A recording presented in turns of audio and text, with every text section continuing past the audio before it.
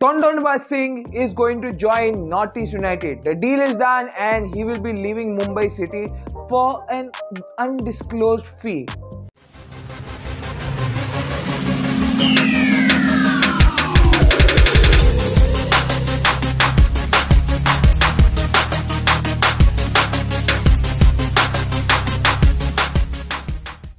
Hey guys, welcome back to A to Z TV. Thank you for stopping by for another Mumbai City related video. And Tondonba Singh, hopefully I didn't pronounce it wrong, and if I did, I'm sorry.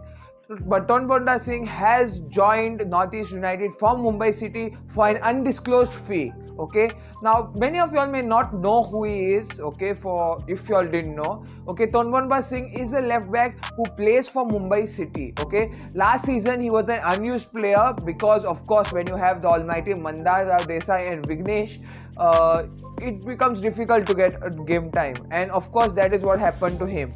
Therefore, he has kind of left. The transfer fee has not been specified. It is not told if he tore up his contract, like Patacharya, of course, or what has happened.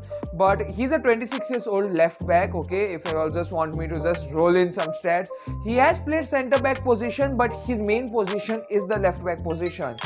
And of course, what is that called? He has played for Mumbai City. He joined Mumbai City from Chennaiyan for 2018-19 season. He played for Chennaiyan. After that, he joined Mumbai City, and he is an interesting signing for NorthEast United. Now, NorthEast United are of course an interesting team, but this I think is going to be the second player of Mumbai City who's joining NorthEast United after, of course, Hernan Santana, which I have covered already in another video.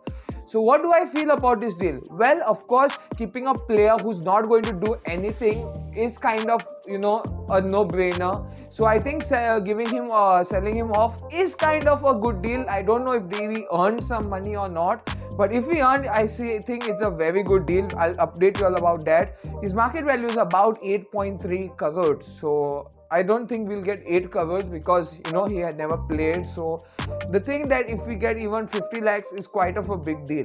Now, of course, after we signed, we did the signing of Gurkirat Singh from Indian Airways for a free transfer. He's 18 years old. He's also left back. So that means we have completely stacked our options of young talent, which will be a very interesting to see in the near future.